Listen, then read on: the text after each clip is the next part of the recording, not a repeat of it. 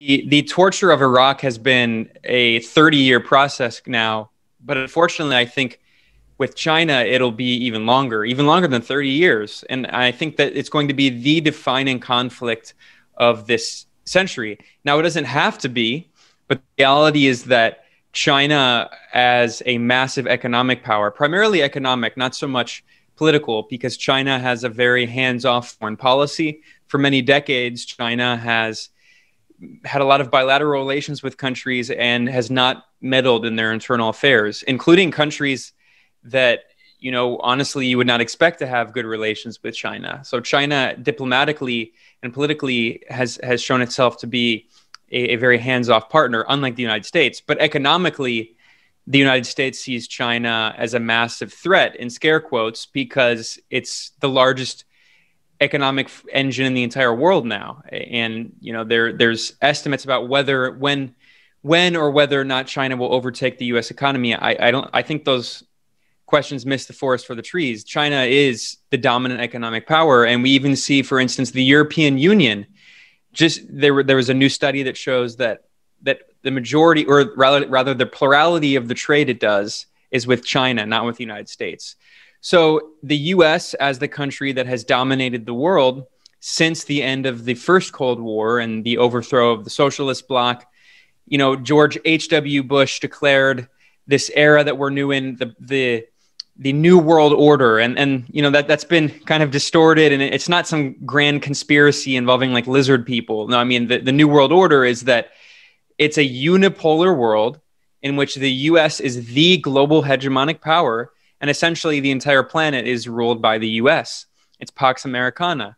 And we have seen that the rise of China is a so-called threat, not a threat in a way that it actually poses a threat to Americans, but rather the US sees it as a threat because it's a country that can challenge Washington's unipolar domination of the world. I think that's the moment that we're living in right now. And that's why I think it's so important that you have this initiative, because the reality is that there doesn't need to be conflict. There can be diplomacy. There can be positive relations between these countries. And believe it or not, the US doesn't need to be the world's policeman and emperor and merchant. I mean, there can be multiple powers in a multipolar world. And I think that's what we should advocate for as peace activists. But unfortunately, that view is not popular, not only in the Republican Party, but also in the Democratic Party. How imperialism and racism fuel each other. There's a loop, a feedback loop, a kind of dialectical relationship. And frequently when Democrats in the United States talk about anti-racism, they remove what in my view is the most important part of anti-racism: opposition to war and empire. I mean, what is more racist than bombing Black and brown people and bombing Muslims and imposing medieval sanctions on them, as we see with Iran? So millions of civilians in Iran and Venezuela and all these countries that just so happen to be racialized countries in the global South are suffering, can't get food, can't get medicine. I mean, to me, that is the most extreme form of racism. But frequently, there's this kind of co-optation the Democratic Party and kind of neoliberal forces have done. So racism becomes all about microaggressions. But what about the macroaggressions, the wars and empire? So, I mean, the point you just mentioned is so important, that we now see this massive demonization campaign against China. And so frequently, US politicians say, whoa, we're not against the Chinese people. We're just against the Chinese Communist Party, the government of China. But the reality is that oftentimes that so-called distinction is not actually what manifests itself in political culture. And that's why we see people of Chinese descent being attacked at record levels in the United States, in Canada, in Western Europe. Hate crimes are rising. It's not a coincidence that the same thing happened at the beginning of the so-called war on terror. And the US government said, well, we're not against Muslims, we're just against terrorism. But we saw a massive increase in racialized violence against brown people who people assumed were Muslim. I mean, some of them weren't even Muslim. They were like Indians, like Hindu Indians people thought were Muslim. So, I mean, this is a pattern here, right? At every time the US pivots toward a new conflict, it needs to justify that imperial aggression, and it uses racism as a tool. So now, just as we saw during the war on terror, we see dehumanization of Chinese people. The narrative around COVID is it's the China virus, as Trump and his administration said. And we're supposed to believe that it came from Chinese people eating bats or something. There's this racist narrative that Chinese people are backward and they're barbarians in some way. It's absolutely preposterous, considering actually much of civilization's most important advances come from Asia and specifically China. The compass, so many forms of mathematics, and so many other inventions. So these things are all related, but frequently, like I said, the Democratic Party kind of liberal establishment will intentionally leave out some of these key issues. That's why I think it's so important for us to talk about it and for us to center opposition to war and empire at the heart of the progressive movement. Because in my view, if the progressive movement doesn't revolve around anti-war and anti-imperialist politics, it's not progressive. There's a few ways to approach this. First of all, there are the media narratives and the myths and frankly, the lies that are being spewed. And I think that, we can talk about people kind of rationally in a way. And, unless they're too far gone and they think that like Biden is a Chinese sleeper cell. And I mean, it's incredible to see how after years, Democrats, the Democratic Party establishment weaponized this Russiagate conspiracy, claiming that Trump was a Putin puppet and everything bad in the US is the fault of the Kremlin. And now we've seen some people on the Republican side of the aisle doing basically the same, but just taking every article, but replacing Putin's name for Xi Jinping and replacing the Kremlin for the Chinese Communist Party. And it's basically the same thing. So, that kind of thing, a lot of those people are kind of, they drunk the Kool-Aid and we should, try to debate them and argue with them. But, that's just a religion at this point. And the US religion is always scapegoating some foreign boogeyman. But I think a lot of people, they might, have good intentions, but they think because they've consumed so much media propaganda that China is some evil boogeyman. It's this totalitarian regime.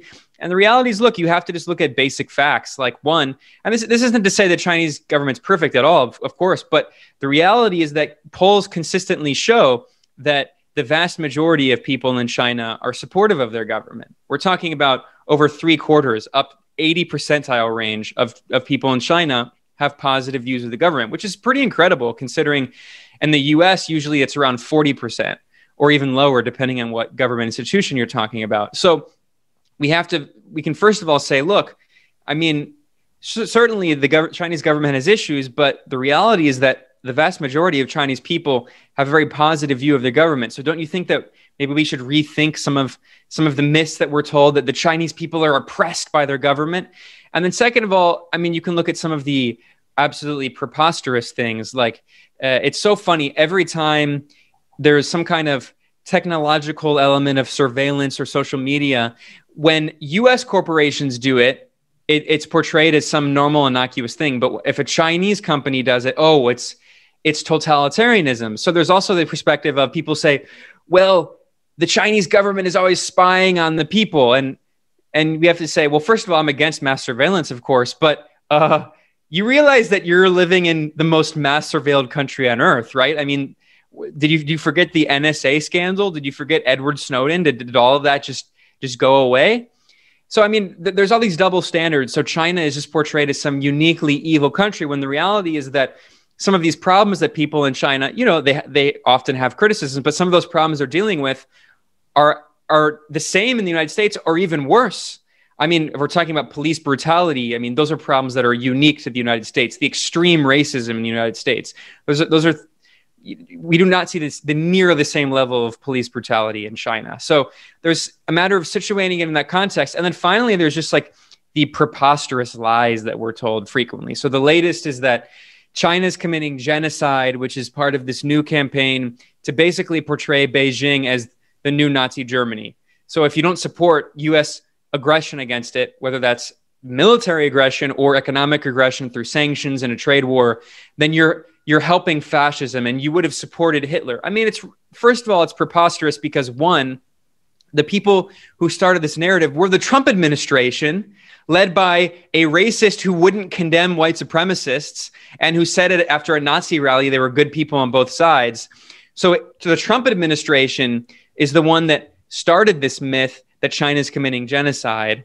And we can talk about other things like Adrian Zenz, who's this far-right extremist, who's the one pushing this narrative, who works for the Victims of Communism Foundation, which is so extreme and right-wing that it considers every death caused by COVID to be a death of communism. So the reality is that we're talking about far-right groups. We're talking about Trumpist extremists, and a lot of liberals have internalized their narrative. So I think we should ask those liberals, wait a second, you say that Trump is wrong about everything, and I agree with you. Trump is wrong about all these things. So why do you think Trump would be right about China? And the reality is that the Democratic Party, of course, is always bipartisan and on board with these issues. But I think if you try to interrogate these issues with people, especially progressive-minded people, I think you can move them a bit. And we're not expecting people to overnight change their mind. But the reality is that I think a lot of people don't realize how they're feeding into what is essentially new Cold War propaganda. And now the latest news, by the way, is that after Antony Blinken, this very hawkish neoconservative figure who's leading the State Department, even his own lawyers are now reconsidering the whole genocide thing because they realize there's not actual evidence of genocide. So, I think we're pushing back slowly. But my concern, like you said, is that more people who are left-wing oriented are going to unite with the right wing. And I think that's something we have to push back against. I think a lot of it revolves around this narrative of fascism. And, there is a very real threat of neo-fascism. And that threat emanates almost entirely from the West. I mean, India has a fascistic regime, and Turkey, you could say, is kind of fascistic, which is a NATO member. But really, the main kind of fountains of neo-fascist extremism today are coming from the United States and Western Europe. Well, in other parts of Europe, Central and Eastern Europe. Poland, which is a NATO member and EU member, Poland just was exposed for having a state historian. He had to resign. This is a historian who's employed by the Polish government because he was doing Nazi salutes. So the coup in Ukraine, in which neo-Nazi forces and other fascists were at the forefront of overthrowing the Ukrainian government in 2014 because it was insufficiently anti-Russian as part of an EU neoliberal free trade agreement. And then this isn't even to mention the white supremacist terrorism in the United States, the rise of the neo-fascist Vox party in Spain, the far-right National Front in France. We're seeing a massive rise in far-right movements. But what's interesting is that Western liberal imperialists have realized that they could weaponize that and put the blame on China and also Russia. So that partially explains why there's been this narrative that Vladimir Putin is a crypto-fascist and he's supporting fascists. It's absolutely ridiculous. I'm not a fan of Vladimir Putin's politics. He's kind of center-right conservative, but he's not a fascist. In the context of Russian politics, he's pretty centrist, honestly. Actually, Alexei Navalny is much more fascistic than Vladimir Putin, and he's the darling of NATO. And that's another example of this. Alexei Navalny, who now is on the front page of every newspaper, Navalny released an ad several years ago in which he compared Muslim immigrants in Russia to cockroaches who should be stepped on or shot. So this is the guy that NATO wants to replace Putin, who we're supposed to believe is supposedly a fascist. So that was, I think, the beginning of the part of this narrative. And now China, basically what they're saying is China's Nazi Germany. And if you don't oppose China, then you're not an anti-fascist. And in order to be anti-fascist, you have to oppose China. That's part of the ideological sleight of hand that's going on, which is incredible because if you look at China's foreign policy abroad, China consistently supports progressive forces throughout Latin America and other parts of the world, whereas it's the US that's the one that's propping up far-right fascistic regimes in Bolivia, right now in Colombia, where Ivan Duque is trying to extend his term, in Honduras. Not even to mention, the Gulf regimes. And so the hypocrisy is incredible, but that's why I think we have to push back so hard against this idea that China is like fascistic in some way. And the main narrative, it's incredible. Like you said, the people pushing this idea that China is committing genocide against the Uyghur Muslim population are themselves neoconservatives who have supported every war on Muslim majority countries. People who supported the Iraq war, the Yemen war, the Syria war, the Libya war. This is the 10th year anniversary of the Libya war. Libya still doesn't have a central government. That country was destroyed. It was the most prosperous country in Africa. It was destroyed. There were open air slave markets for sub-Saharan African refugees, for dark-skinned Libyans. Meanwhile, the people who supported, who oversaw, who led that war are telling you you have to support more conflict against China because China is violating the rights of Muslims. This isn't to dispute that China has a very heavy-handed draconian policy against Uyghur extremism, but at the same time, we can't just close our eyes and pretend like the U.S. isn't meddling. I mean, it was incredible. The National Endowment for Democracy, the NED, which is an arm of the U.S. government, it's basically a CIA cutout.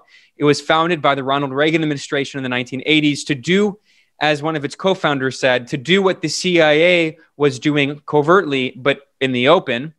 And the NED bragged several months ago that they have spent nearly 20 years funding with millions and millions of dollars Uyghur separatist groups.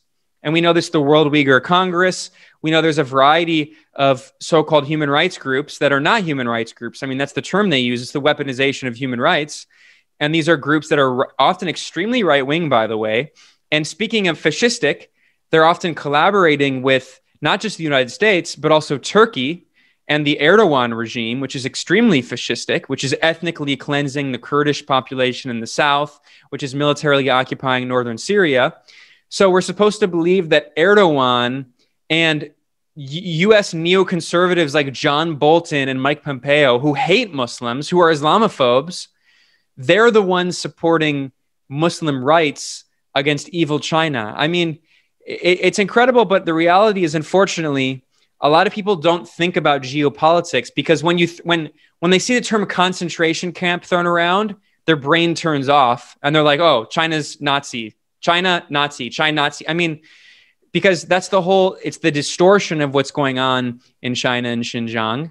It's a complete, there are a lot of lies. It's a complete turning on the head to portray China, which is, again, supporting progressive forces in the world, as Nazi-like, and not the United States, which, frankly, not to be too hyperbolic, but just being realistic here, if we had to look at what happened in the 1930s with the rise of Nazism and fascism, and previously one of the most powerful countries in the world, Germany, becoming this horrible fascist dictatorship that committed genocide, if we had to pick one country in the world that is most similar, I'm not saying it's the same, but most similar to that scenario, it's going to be the United States, not China.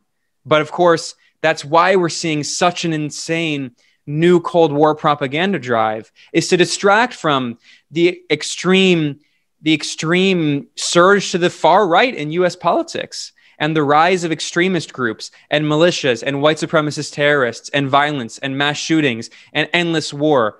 I mean, that's the most Nazi-like. The Soviet Union lost over 26 million people, 26 million. Meanwhile, in the US and Britain, we're talking about 400,000. And that's not to downplay how horrible that is, but we're talking about 400,000 in the US and Britain compared to 26 million in the Soviet Union. And that's not that. Oh, we should also mention the between 12 and 20 million Chinese killed. I mean, we're talking about the vast majority of deaths in World War II came from the Soviet Union and China.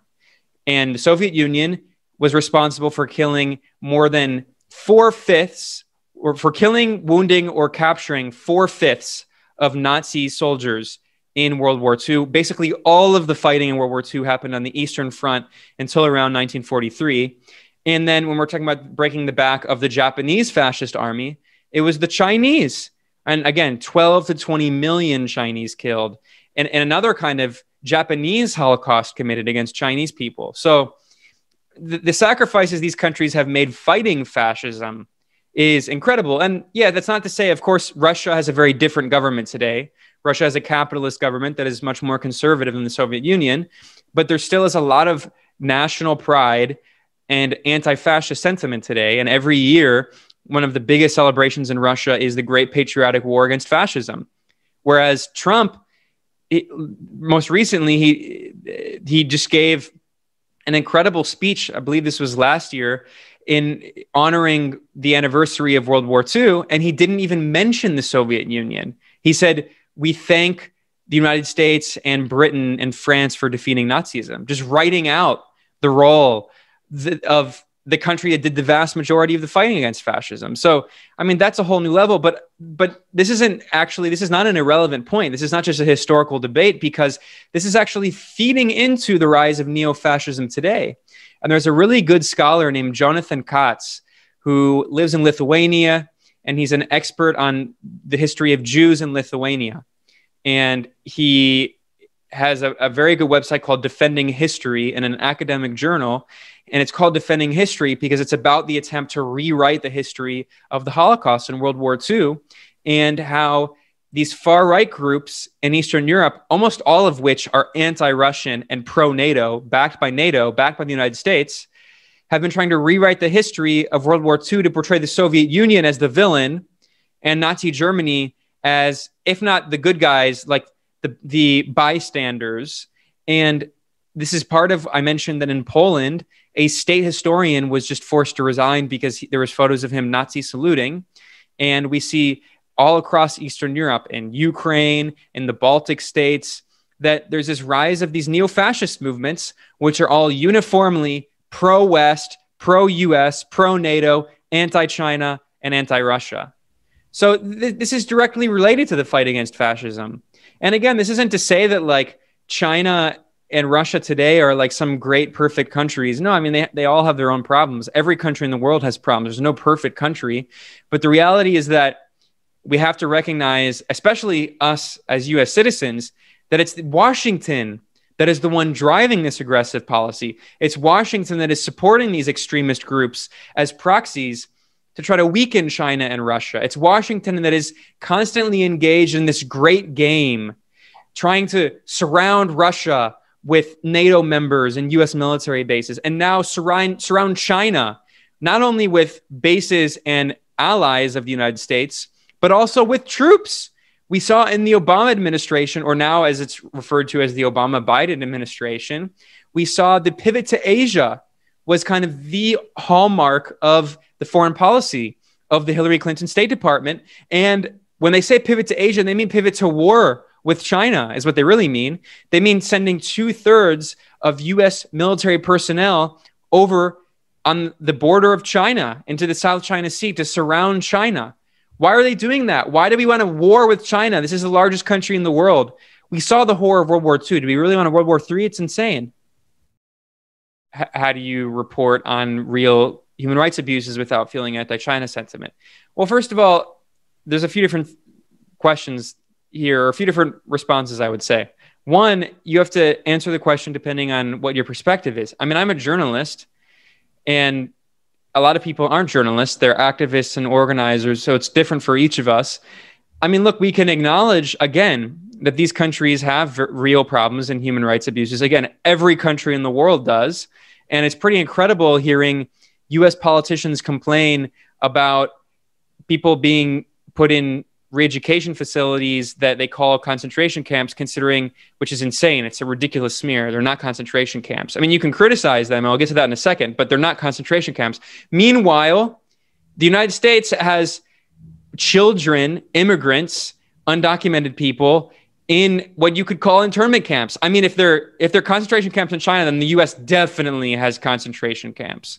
I mean, we're talking about extreme abuse of immigrants in the United States, and they're privatized and for-profit facilities. But we never hear people say that the United States is running massive concentration camps for Latinos, which is basically what they are.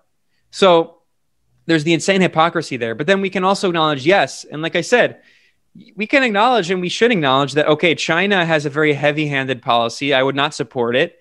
And the re-education facilities, it's it's pretty awful, right?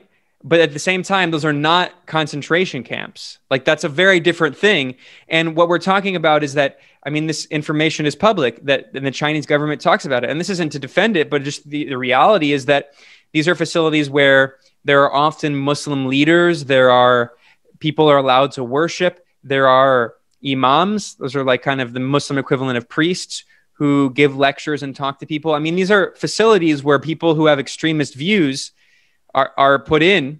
And the reality is that the U.S., its response to extremism is just to kill people with drones. It's just to murder people, or in the case of the United States, to throw people up in Gitmo.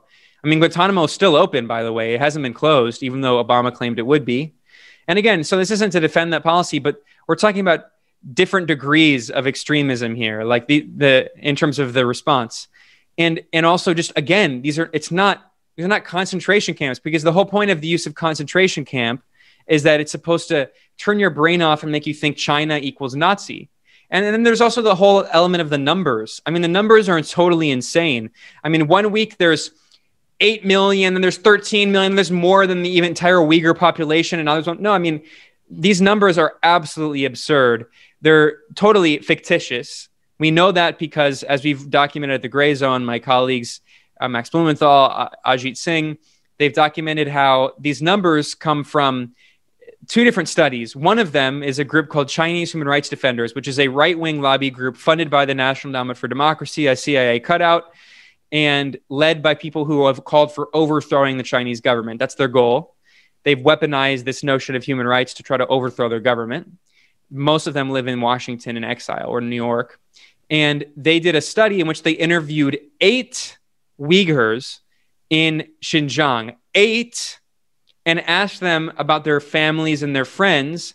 And then they used those testimonies of 8 Uyghurs and multiplied it by the number of towns and the population of Xinjiang to get 1 million. I mean, it's totally absurd. If you submitted this report to an undergrad statistics class, you would get an F. You would fail your statistics class. I mean, this is totally fake numbers here. And then the other study comes from Adrian Zenz. And and this particular number also comes from this extremist group based in Turkey. I should mention that a lot of these Uyghur separatist groups are living in Turkey, supported by the Erdogan regime, which is, again, pretty fascistic. And there's this interview that was released by Radio Free Asia that was translated, that came from a Uyghur extremist channel that has had on people who support this extremist Al-Qaeda-aligned group called the Turkestan Islamic Party, TIP, which is active in Syria. They have child soldiers, and they proudly post the photos of them fighting. They work with Al-Qaeda. They have links even to ISIS. So we're talking about extremist fascist groups that released these claims that were then translated by Radio Free Asia, which is created by the CIA as a propaganda arm. And then that number is just circulated. So we have to also say that, okay, you can criticize China policy, but you have to always situate it within the context of what's actually happening, as opposed to the insane myths and narratives and distortions in the media. So, I mean, that's why it's such a tricky thing to do, because if you actually saw what actual China policy is, you would see that it's, again, this isn't to defend it and say it's perfect, but it's not, it's much more innocuous than the extreme Nazi-esque comparisons that we're supposed to believe in. And I know that this is kind of complicated, and the reason is that I don't want to get really, because in order to have a deep, in-depth conversation about this, you have to look at the numbers, at the statistics, at the sources, at the facts. And that's actually very complicated, which is why it's so easy to just spew this propaganda and say China concentration camps, millions, because very few people actually look at the granular details and see there is no there. And in order to look at that, it takes a long time to explain. It's complicated. It's confusing. It takes long articles. But anyone who's interested in looking in this issue more deeply, you can go to thegrayzone.com. That's gray with an A. And we have a lot of reporting on this, just showing how ridiculous it is. But at the end of the day, the point is that the most simple answer and the most true answer, just qualitatively, is that This is new Cold War propaganda. No one is saying that China is perfect and has a perfect human rights record, but it is propaganda. It is disinformation. It is information warfare that is aimed at turning people's brains off and manufacturing consent for Washington's aggression in the new Cold War. Unfortunately, that's what we're in right now. That's not even just my view. If you listen to neoconservative, prominent right-wing figures like one of the most prominent right-wing historians at Harvard University, who published a New York Times op-ed, Douglas Murray, saying that we're in a new Cold War with China and we should embrace that term. Or listen to the right-wing billionaire oligarch in Hong Kong who the Trump administration worked with, Jimmy Lai, who said we're in a new Cold War. Or listen to Mike Pompeo himself. Mike Pompeo gave a historic speech at the Richard Nixon Library saying that Richard Nixon was a good president, but he made the mistake of having the meeting with China in 1972. He never should have done that. The opening was a bad idea. China's the enemy. We need to overthrow the Chinese government. The U.S. government said that. The U.S. State Department said that under Pompeo. We are in a new Cold War. You can't ignore it. Now, I think our responsibility should be to expose the lies and propaganda of the Cold War and to end the Cold War and return to a peaceful diplomatic relationship with China.